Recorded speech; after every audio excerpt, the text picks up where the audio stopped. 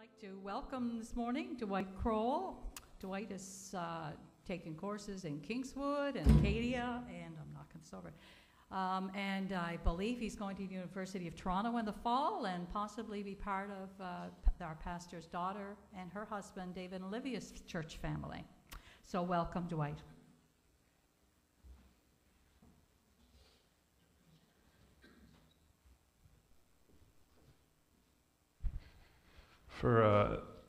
As was said, for those of you who don't know me, my name is Dwight Crowell. I grew up around here in Woods Harbor, but I spent a lot of time on the island at Andy Swim's house when I was younger, shooting hockey pucks in their basement. I'm sure they remember that.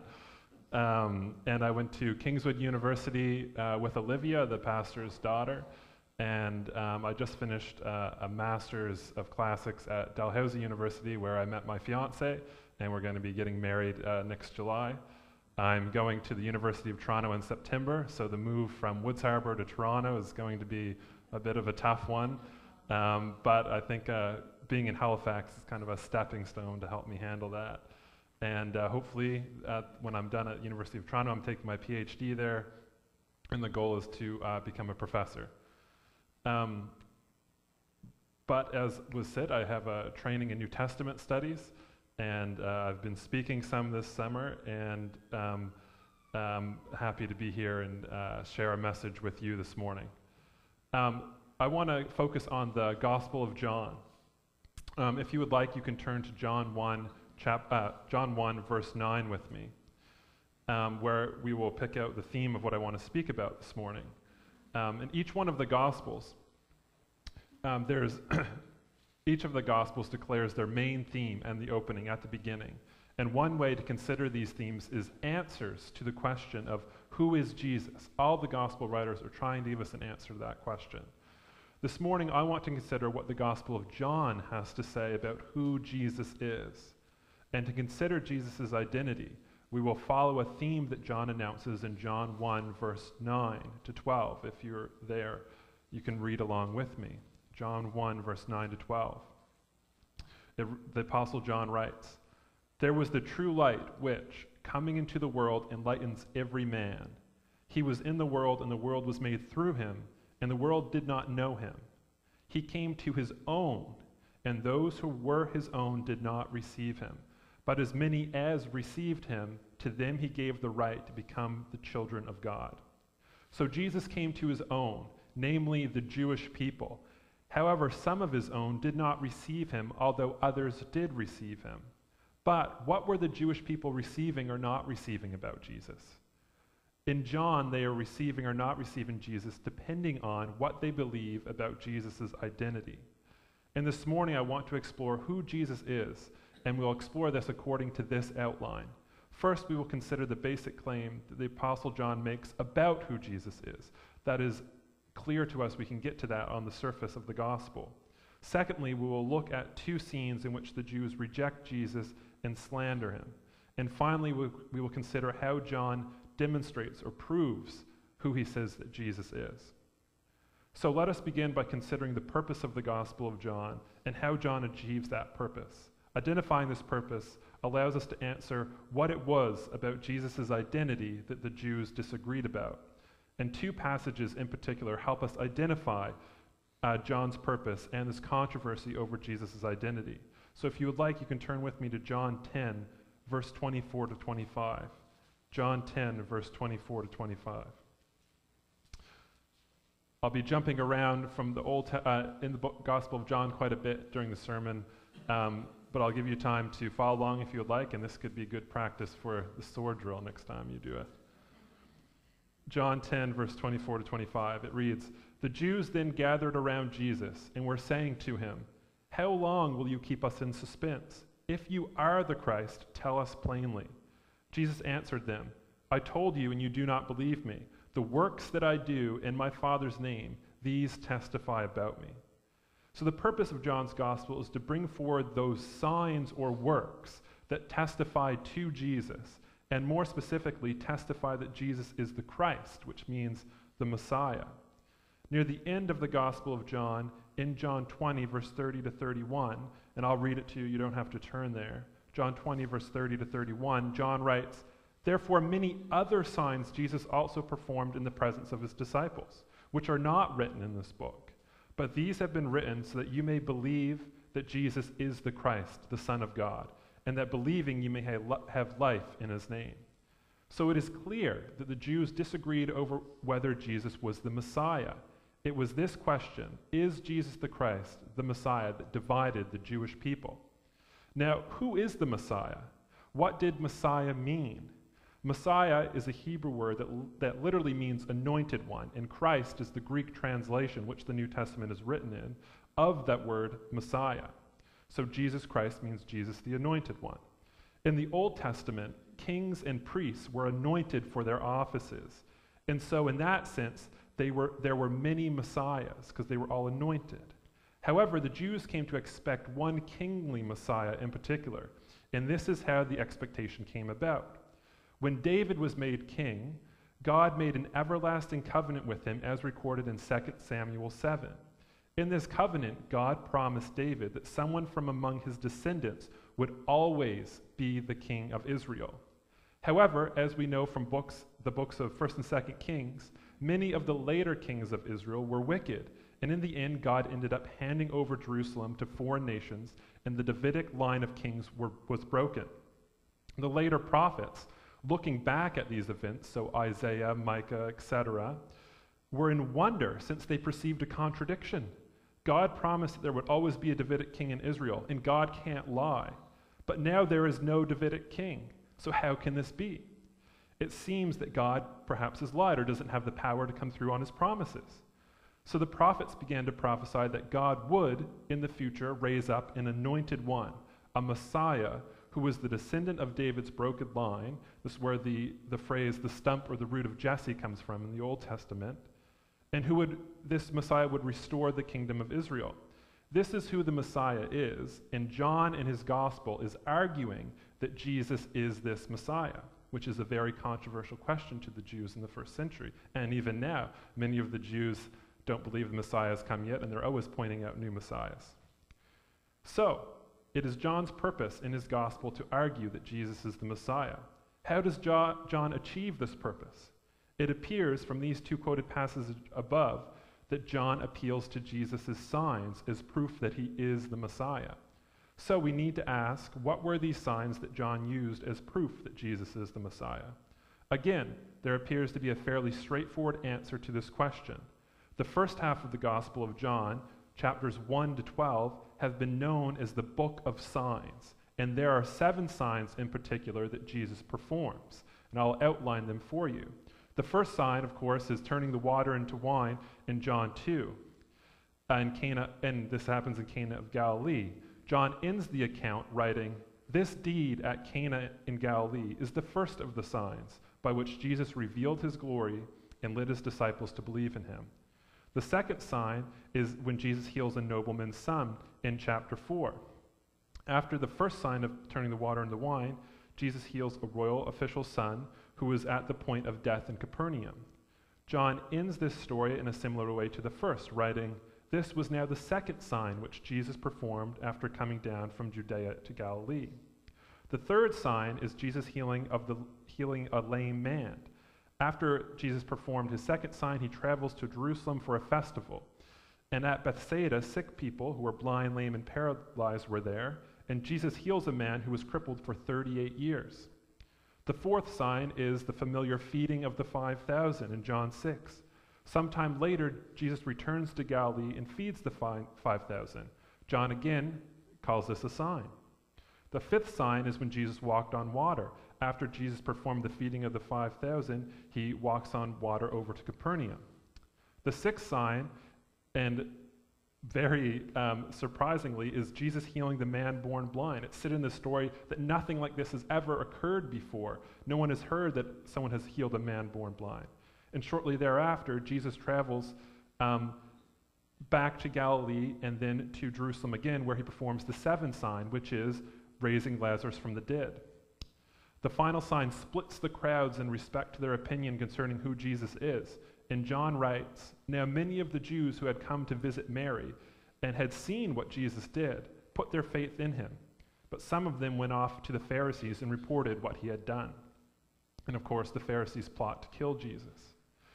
So it appears then that John points to these 7 signs that I outlined as proof that Jesus is the Messiah. At this point, however, a not so obvious question arises, in which the question I think is very interesting, which is, how do these 7 signs show that Jesus is the Messiah? In other words, why would the Jewish people believe that Jesus is the Messiah when they saw him perform these signs? There were many miracle workers running around, performing many different miracles. Why weren't they the Messiah? Why were these signs in specific showing that Jesus is the Messiah? I will suggest an answer to this question at the end of the sermon. However, for now, we will follow the outline as set out at the beginning and move on to considering 2 examples in the Gospel of John in which the Jewish people reject Jesus. Some received, some rejected. And the ones who reject him as Messiah, and they slander him. So if you would like, we'll consider 2 instances in which this occurs. And if you would like, you can turn with me to John 8, verse 37. John 8, verse 37 to 42. John 8, verse 47 to 42.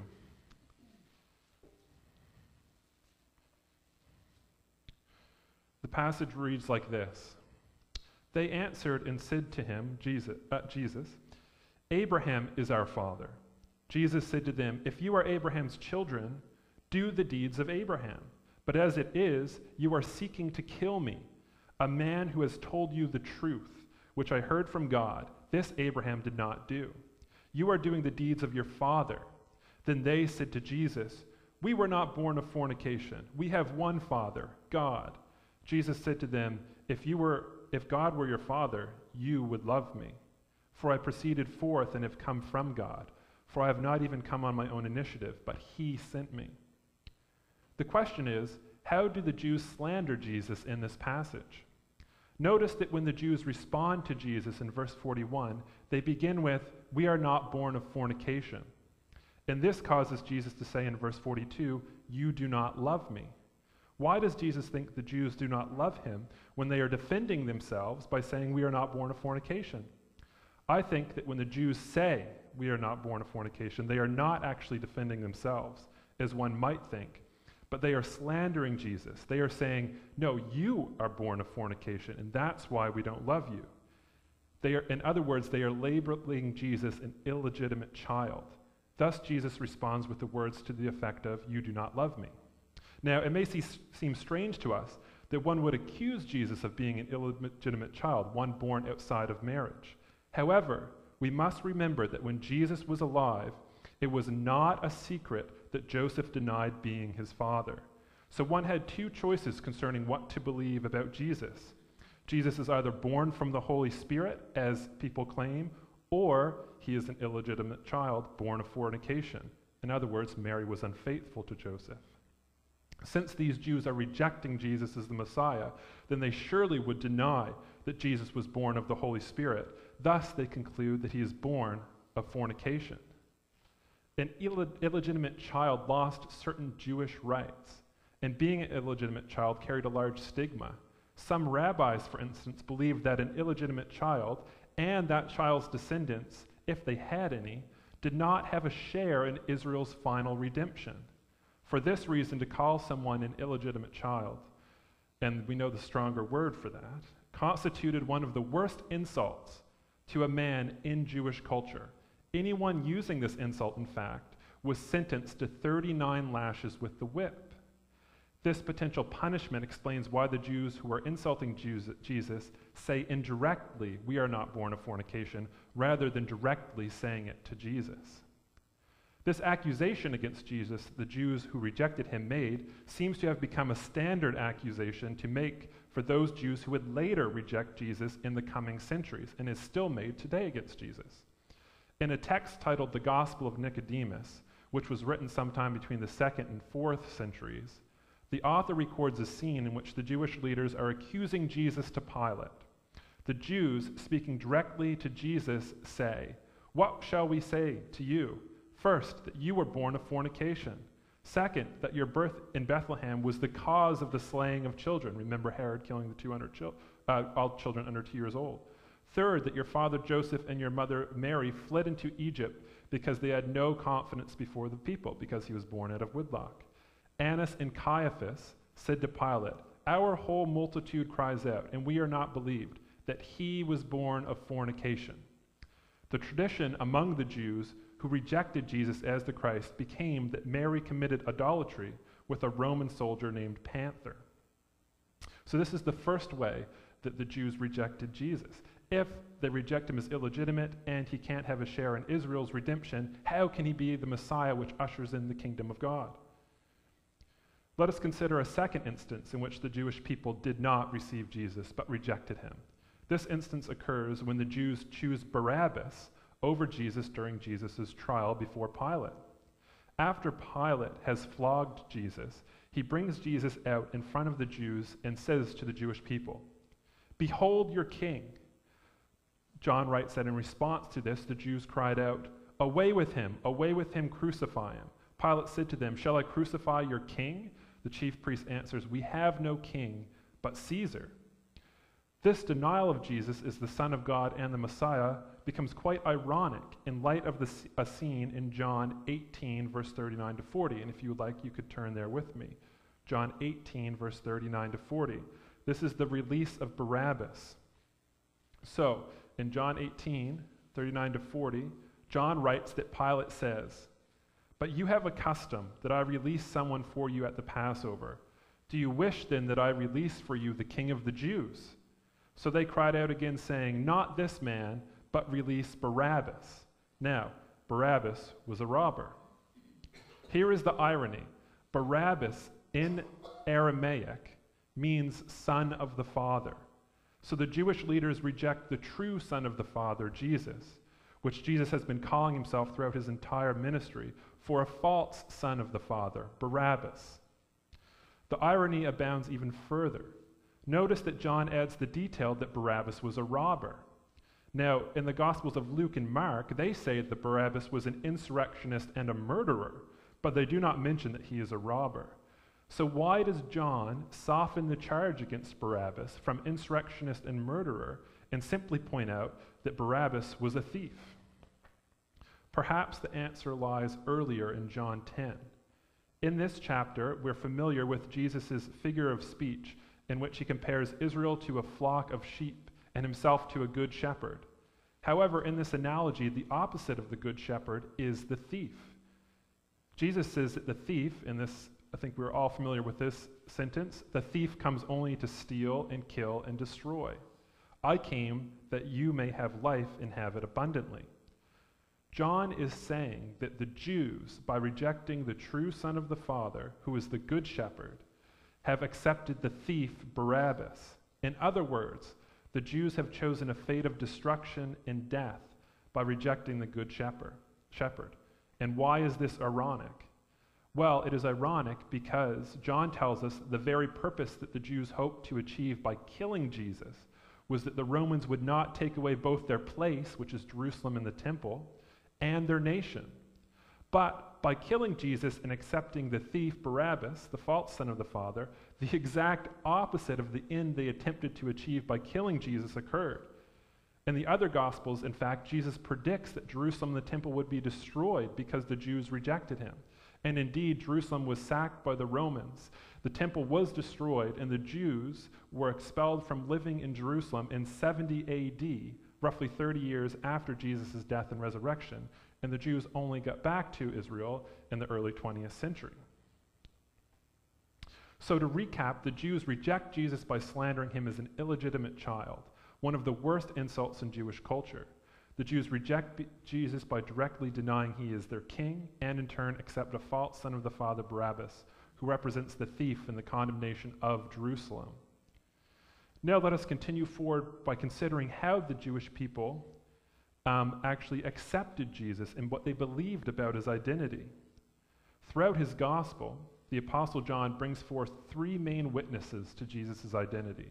The first is John the Baptist. The Baptist testifies that Jesus is the Christ, the Messiah, and when he is asked who he himself is, he denies that he is the Christ, Elijah, or the prophet. And we'll come back to this prophet figure shortly. John the Baptist's testimony is very important for the Apostle John's purpose in writing his gospel, not least because some of the Baptist's disciples in the later centuries began to teach that John the Baptist was the Messiah. However, for the sake of time, we must pass over John the Baptist's testimony to focus on the testimonies of two others. The second witness to Jesus as the Christ is Moses. In John 5:45-47, and this is a very important passage. If you would like to turn there, I'll give you a moment. John 5, verse 45-47 is where we see that Moses testifies about Christ. In John 5:45-47. After Jesus heals the man who was ill for 38 years that we mentioned earlier, and before he feeds the 5,000, Jesus says to the Jews who were persecuting him in John 5:45, "Do not think that I will accuse you before the Father. The one who accuses you is Moses, in whom you have set your hope. For if you believed Moses, you would believe me, for he wrote about me. But if you do not believe his writings, how will you believe my words?" So where in Moses' writings, from Genesis to Deuteronomy, did Moses write about Jesus? Well, I think that the Jews' response to Jesus feeding the 5,000, which happens right after Jesus makes this statement that Moses wrote about me, helps to answer this question. In John 6, this sign causes the people to proclaim, in John 6:14, if you just flip there quickly, the sign of feeding the 5,000 causes the people to proclaim, "This is truly the prophet who is to come into the world." If you remember earlier, John the Baptist denied being this prophet figure. It appears then that the Jewish people expected not only prophets from time to time, but the prophet, a unique and superlative prophet. Where did this expectation come from? I think it is no accident that the Apostle John has Jesus say in John 5 that Moses wrote about me, and then immediately after record a sign that causes the people to wonder whether Jesus is the prophet. For indeed Moses, in Deuteronomy 18, foretold that a prophet like himself would come into the world, and this prophet was to have at least 4 distinct characteristics. And again, I'm practicing you up for the sword drill here, but if you would like, you can turn to Deuteronomy 18, verse 15-22, and this is an essential passage in the Old Testament for understanding the whole Gospel of John. Deuteronomy 18, 15-22. This is where Moses writes about Jesus in the Old Testament. Deuteronomy 18, verses 15-22. And Moses writes about this prophet figure and points out 4 characteristics that the prophet will have, and I'll highlight them as we read through the passage together. Deuteronomy 18, verse 15-22. It reads like this: "The Lord your God will raise up for you a prophet like me from among you, from your countrymen, and you shall listen to him.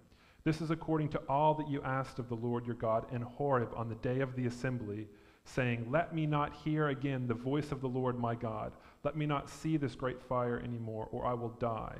So they're talking about they're at the foot of Mount Sinai in this passage where the Israelites said that.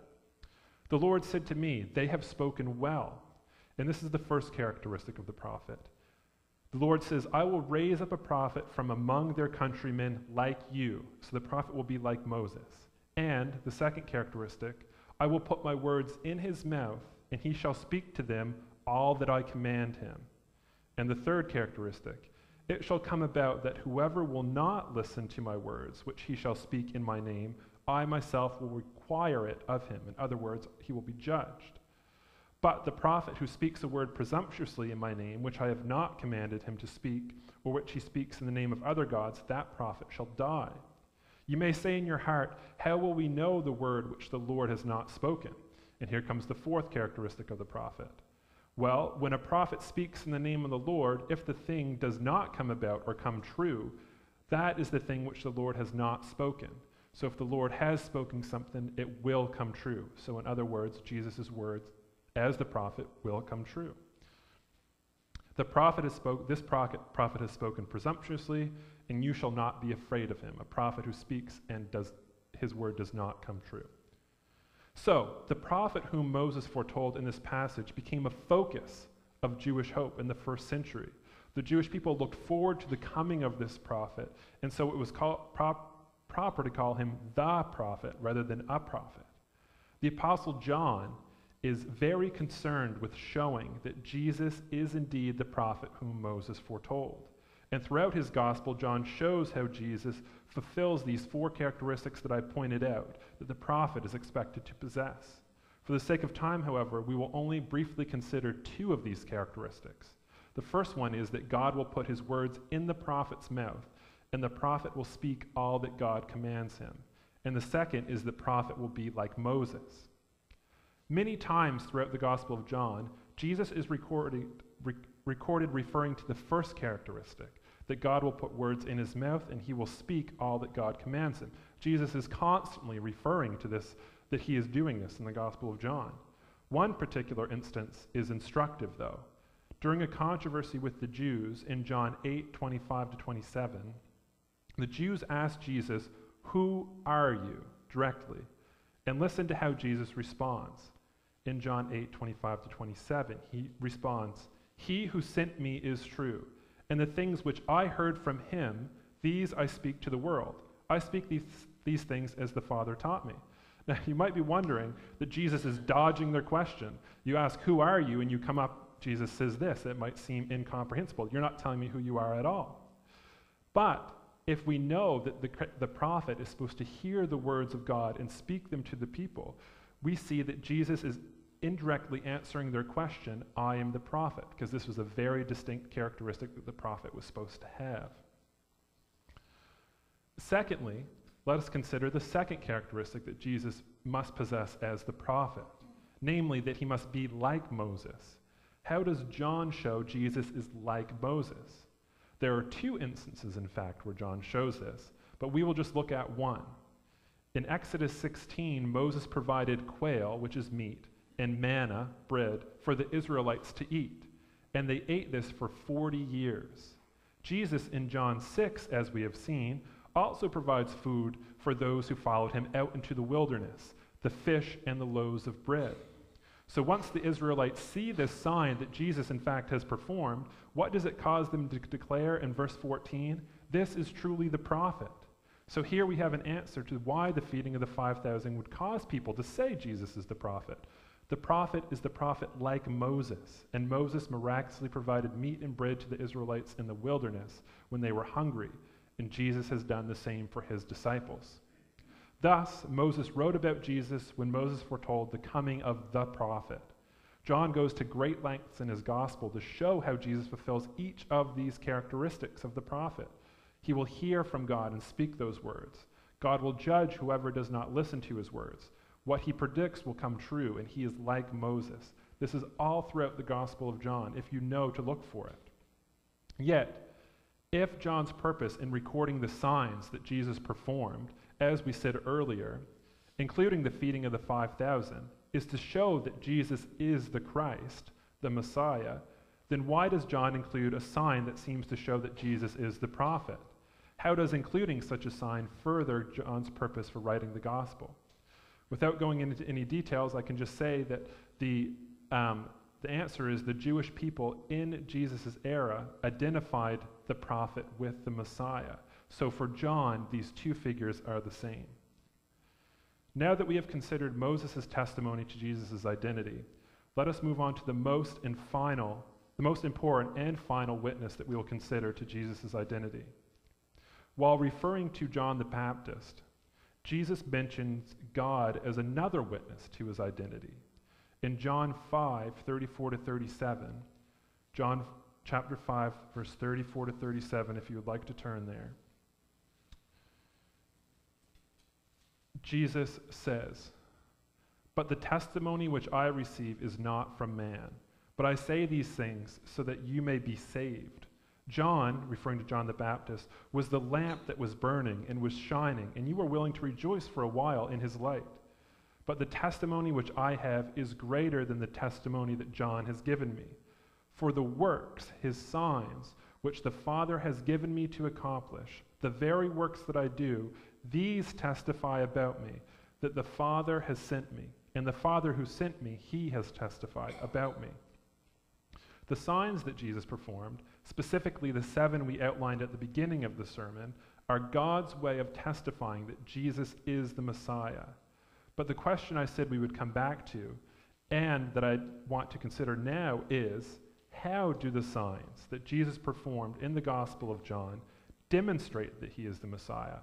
In other words, why does John include these signs to prove that Jesus is the Messiah and not other signs? John leaves out the virgin birth. John leaves out the transfiguration and many other signs from Matthew, Mark, and Luke. Why does he choose these signs in specific to show that Jesus is the Messiah? So let us begin with the book of Isaiah. And I will just quote 2 passages quickly from Isaiah. You don't need to turn there if you don't want to.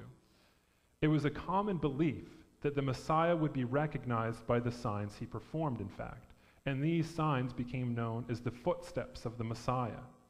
A list of the signs that the Messiah would perform are recorded in Isaiah 35, verse 5 to 6, and Isaiah 61, verse 1 to 2. And I'll read both of these passages at you. Isaiah 35, 5 to 6 reads, "They will see the glory of the Lord, the splendor of our God. Then the eyes of the blind will be opened, and the ears of the deaf unstopped. Then the lame will leap like a deer, and the mute tongue will shout for joy. For waters will gush forth in the wilderness, and streams in the desert." So the signs outlined there that are relevant for us is that the blind will see, the deaf will hear, the lame will walk, and the lame will walk, and the mute will talk.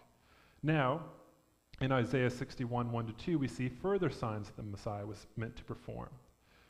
It reads, "The Spirit of the Lord God is on me, because the Lord has anointed me to preach good news to the poor. He has sent me to bind up the brokenhearted, to proclaim liberty to the captives, and release from darkness to the prisoners, to proclaim the year of the Lord's favor, and the day of our God's vengeance, to comfort all who mourn." The relevant signs in this passage are that he will preach good news to the poor and proclaim liberty to the captives. So in the New Testament, in fact, in the Gospel of Matthew and Luke, there is a story in which John the Baptist is in prison, and the Baptist sends some of his disciples to ask Jesus whether Jesus is the Messiah. Jesus responds by combining Isaiah 35 and 61 in Matthew 11, 2 to 6, and this is how Jesus responds to the question, "Are you the Messiah?" He says, "Go back and report to John what you hear and see. The blind receive sight, the lame walk, the lepers are cleansed, the deaf hear, the dead are raised, and the good news is preached to the poor." In the passage, Jesus responds to John the Baptist's question, "Are you the one who was to come, the Messiah?" by pointing to the fact that he is performing the signs of the Messiah. The blind receive sight, the lame walk, the deaf hear, the dead are raised, and good news is preached to the poor. In other words, Jesus is saying, yes, I am the Messiah, as evidenced by me performing the signs of the Messiah. Now, it is very striking that Jesus' response to John the Baptist in Matthew is almost word for word the same as a passage about the signs which the Messiah would perform from a collection of writings called the Dead Sea Scrolls, which was written over 100 years before Jesus lived. So these scrolls record the same signs that the Messiah is expected to perform as Jesus quotes. And let me quote a passage from the Dead Sea Scrolls for you. They write, "The heavens and the earth will listen to his Messiah. He who liberates the captives, restores sight to the blind, straightens the lame. He will heal the wounded, raise the dead, and bring good news to the poor." This is almost verbatim what Jesus is saying in the book of Matthew, that to prove that he is the Messiah. So both Jesus' response and this fragment from the Dead Sea Scrolls list a set of messianic expectations, a set of signs that the Jewish people thought Jesus would perform. The heavens and the earth will obey him. He will heal the wounded. He will make the lame walk. The blind will receive sight, and he will raise the dead. Now, I contend that the Apostle John shows that Jesus is the Messiah by showing that Jesus completes the works or signs which correspond to the signs that the Jewish people expected the Messiah to perform in the lists that I just read. So Jesus first turns water into wine. The heavens and earth will obey him. Heals the official's son, heal the wounded. Heals the lame man, the lame walk. The fourth sign in the Gospel of John, feeds the 5,000. That was a sign of the prophet, who was to be like Moses, who also is the Messiah. The fifth sign, walks on water. Again, heavens and earth will obey him. Sixth sign, heals the man born blind. The blind receive sight as a sign of the Messiah. And 7, raises Lazarus from the dead. And another sign of the Messiah was to raise the dead. Thus, the 7 signs that John include in his gospel are chosen for a specific purpose. Each one of them is a sign that the Messiah was expected to perform. And this explains why John includes them, to show that Jesus is the Messiah. Let me close by summarizing. John's purpose in writing the gospel, we saw, is to demonstrate that Jesus is the Messiah, namely a descendant of David who will restore the kingdom of Israel and show that God is faithful to his promises. However, some Jewish people rejected that Jesus was the Messiah. Rather, they claimed he was an illegitimate child with no inheritance in the kingdom of Israel, and they chose Barabbas, a false son of the Father, and a thief rather than Jesus, a choice which ultimately led to the destruction of Israel.